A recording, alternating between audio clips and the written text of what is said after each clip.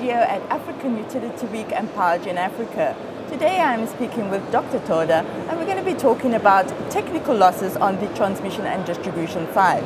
Welcome to our studio, Dr. Toda. Yeah, thank you very much. To start off the conversation, I'd like to hear about your experiences of technical losses in the Japanese market. Obviously, Japan is recognized as a country which the technical loss of the transmission and the distribution system is very low.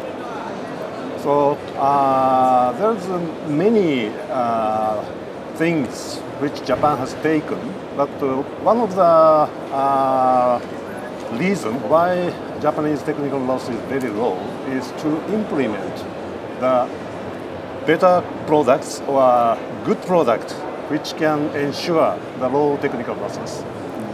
So this is a message that you want to bring across to Africa. So in an African country, what would you advise them in terms of technical losses on the distribution and transmission side? Yeah, 100% sure.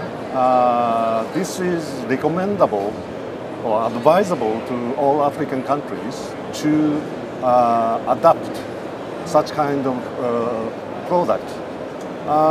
One of the most significant products of this area is amorphous metal core distribution transformer.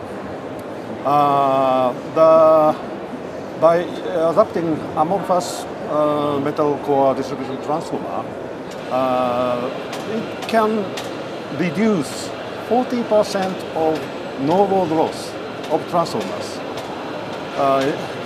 So 40% is a big number, and it can reduce the losses of transformers significantly. And then that will bring the low technical loss in country. And this is not only the loss reduction, but reduction of waste money.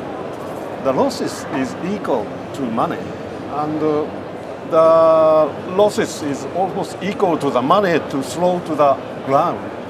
So if all the utility companies in Africa adapt these technologies and reduce transformer losses, that means get the money from the ground to the pocket.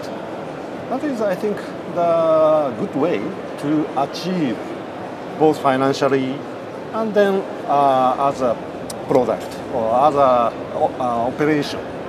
Right.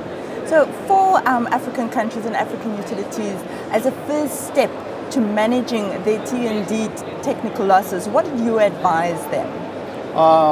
First, the understanding of this technology is important. So not only from the engineer, but also the top management also need to understand the importance of the technology. And then in order to adapt the technology, it is required to change the specification. So we can advise a good specification to all the utility companies in Africa. So we talk a lot about an energy transition in the market. How is this impacting on technical losses? Of course, the technical losses is losses. Of course, in Africa, both non-technical and technical, both losses is very crucial to all the countries. But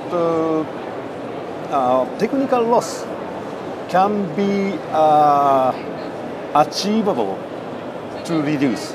Non-technical also achievable, but sometimes it is difficult.